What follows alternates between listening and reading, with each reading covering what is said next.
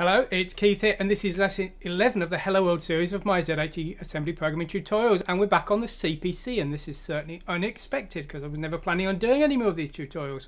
We're going to be doing things differently today. We're going to be compiling the same Hello World example as before, but whereas in the past we've always used cross-compilation, which is where we compile on, in this case, Windows, and then end up running on a different platform, in this case the CPC, today we're going to compile it entirely on the CPC emulator. So this is going to be, we're going to use the CPC's native assembler MAXAM to run our program. Now this is actually pretty easy because winape is designed with the same syntax as MAXAM, so there's no changes needed to today's example to get it running, so we're just using the standard Hello World. Now there were various options for running MAXAM on the CPC, and we're going to try a variety of them today. We're going to try the MAXAM 1 ROM, we're going to try the MAXAM 1 disk, and we're going to try the MAXAM 1.5 ROM, which also uses a separate text editor, which I think is called ProText if my memory is correct. So we're going to try all three of those. I think there was a MAXAM 2 later as well, but I believe it wasn't very popular. So we're going to just try these three, and we're going to see different ways of doing things. We're going to run our program on the old CPC. So let's go over to our zoom window and let's see the CPC up close. Over we go. Okay, so here is our CPC emulator. Here's our good old CPC, and we're going to start by running the MAXAM 1.14 ROM. Now you can get the ROMs and the disks from CPC Wiki, that's where I got them, and there's also the documentation. All we're going to do today is go to look at the absolute basics of getting a minimal startup and running a minimal example, just so you can know what to expect if you're going to try this out yourself. So first of all, we need to change the settings of our emulator, and we need to attach the extra ROM, which is a memory option. So if we select memory here, and then if we go here, and we need to change one of these, and I don't think it matters which we select, but we'll select this one, and the mouse scroll doesn't work as we would probably expect there, but we can select MAXAM 114 here, and that is the ROM I'm using, and then we need to reset our machine. And if everything goes correctly, we should see a MAXAM message in our boot up screen here, and that means the MAXAM ROM has now enabled, and this means we have a new command. We can type in bar_m or bar_maxam if we feel like doing some extra typing for no apparent reason, but bar_m will now start up our assembler, and this is the assembler options. So we've got a variety of options here. We're not going to look at them all, but you can see there's disassemble, list memory, lots of stuff that you would possibly expect. So what we are going to do here is we are going to use the text editor here, and so we're going to select T here for our text editor, and we're going to do E for edit text here. So this is going to be allow us to type in our program. Okay, now there is a second option with this ROM, which is you can type the program into a basic program and then assemble that, but we'll do that for the disk version. I'm not really sure which I prefer because I've only used this a little bit, but I think if you're using the disk version, definitely doing it in basic is probably better because it means that you load less program into memory, save some time if nothing else. So we're going to type this program in, and I'm definitely not going to use the auto type function.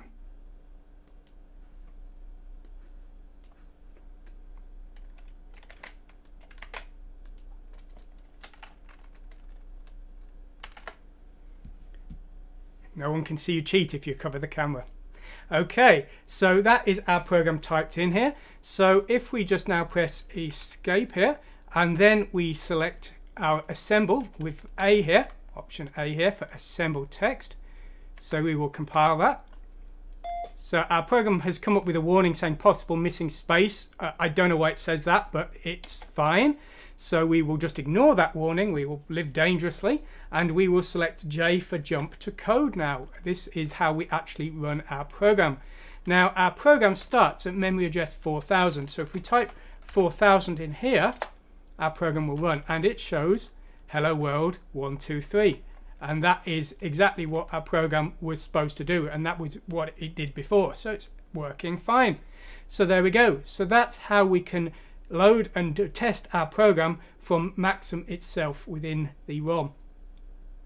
Okay, so what we'll do now is we'll just change our memory settings here, and we will remove that MAXAM ROM, and we'll just set it back to empty. And if we just press OK here, and then we reset our emulator here, you'll see that the MAXAM message has now gone. We are now MAXAM free. So we will now try the disk version. So if we just go to drive A, insert disk image here, and we just need to select our MAXAM disk here. This is the disk image we're going to use. So if we just type in cat here for a catalogue of the disk, you will see we've got this file disk.bas here. So if we just do run quote disk and hit enter, this will start up the MAXAM program. Now we can speed things up with Shift and 4 if we're impatient, but that would be cheating a little bit. Okay, so now what we're going to do this time is we're not going to use the text editor. It does offer it, but we're going to skip it, and we're just going to install the assembler monitor only. And this is of course going to load into memory, so I think by doing this we're probably going to save some memory and also some loading time, because of course the problem with using software like this is anytime we make a mistake and crash our machine, we're going to have to do all of this again. So it's going to get a bit of a pain. We're being asked how many bytes we want to reserve for our code. I'm going to type in 2000. And we've now got the option type MAXAM to enter menu. Now again, we don't need to type that, all of that, we can just type ~m.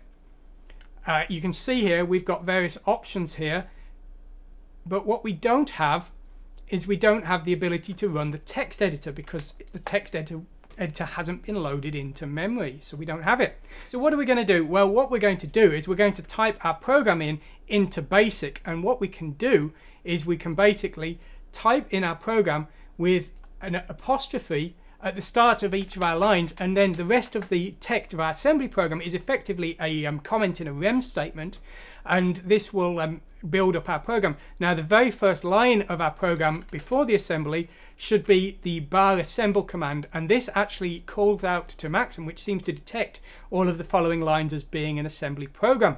So that's what we're going to do, and I'm going to type all of this in, and I'm definitely not going to use auto type.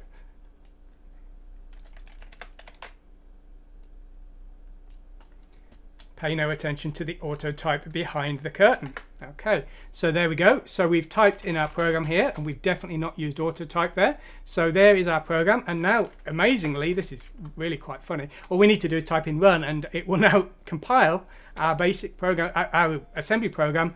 And if you see here, we've now compiled it. So now all we need to do is do call and 4000, and we get our message. We've compiled our program with the run command, and then we've run our program with the call and 4000 command.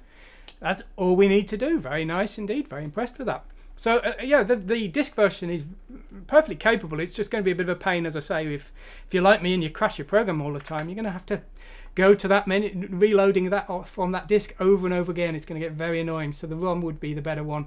Now we're now going to try MAXAM 1.5, and with MAXAM 1.5 again it's a ROM, but they decided they basically got a very nice text editor, and so I guess either because they wanted the extra ROM space to write a better assembler, or because they wanted to sell 2 programs instead of 1. Depending on your cynicism, you may come to different judgments there, but basically we're going to attach both of these ROMs. So we're attaching the MAXAM 1.5 ROM into this slot here and Protect into the second slot. I don't think it makes a difference which order they're in, but we're just going to do it like that, and then we're going to reset again. And you can see we've now got 2 messages. We've got the Protect message and the MAXAM 1.5 here message here. So both of those are now running. And what we're going to do here is we're going to type in ~p for Protect, I guess, and we've now got this here. Now we can type help in here for a list of the possible commands, and we can press escape to switch between command mode and typing mode. But the first thing we want to do is we want to type in prog. Now this converts the program from a text editor, which allows for formatting, to a crude text editor which is more suited to programs. And so what we're going to do now is we're going to type in our program, and we're definitely not going to use auto type. This isn't the auto type you're looking for. Okay, so we're definitely typing in our program here, and we're definitely not using auto type. And now we've typed in our program, and if we just press escape here and then we type in ASM, this will compile our program. So we are now compiling our program. Interesting to notice that the message about the missing space no longer appears here, so that's an improvement there maybe. And now we can just type in J. It seems we can't specify a memory address, but it seems to be able to tell from the compiled program where the program starts anyway. So if we just type in J here, we get hello world 123. We have just run our program after compiling it, and we're still in Protect. Now of course, if we just do escape here and we do quit I think it's quit, and then we're back in basic, and we can now do call and 4000 if we prefer, and of course we get the same result because all of this is compiled into memory. Now the other thing you will need to bear in mind with all of this is, of course, we're sharing our memory between all of these functions. So when we're using all of this memory for our program, well, that memory is going to have to come from somewhere. So if we just go here and we go to any and we get this into RAM mode here, well, if we browse through our RAM here, you can actually see our program code in the low RAM here. Now that's not a problem when our program is running at memory address 4000, but it would be a problem if our program is running from memory address 100, which is another reason why using native assemblers like this is going to cause problems, because you're going to have to have your assembler and your source code in memory at the same time possibly, and things like that. So it's not just a speed issue, and the disk version was especially bad because this program originally compiled to memory address 8000, and that's where the assembler was in memory, so it was refusing to assemble it because it would have wiped its own assembler. Anyway, there we go. So that's all we're going to be covering today. As I say, you can download the assemblers, all of those versions, and also the documentation from the CPC wiki website. Please go and check that out. There's a link on my website. So if you want to have a go with this and do some assembly on a real CPC, please go ahead and give that a go.